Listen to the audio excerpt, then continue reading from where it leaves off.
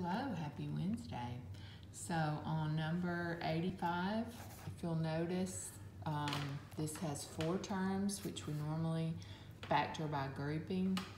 Normally when we factor by grouping, we group the first two and factor out something in common, group the last two and factor out something in common.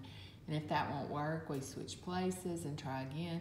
Anyway, 2 and 2 will not work. Grouping 2 and 2 will not work on this one. So this is our other type of grouping, and it's called the 3 and 1 grouping. If you factor this as a trinomial, factor it as a trinomial, 2b plus c, that's how this factors.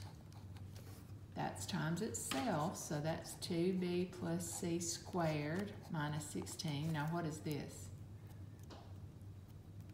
The difference of squares. So we can factor this as the difference of squares. 2b plus c, 2b plus c, plus 4 and minus 4. So that'll help you with number 85.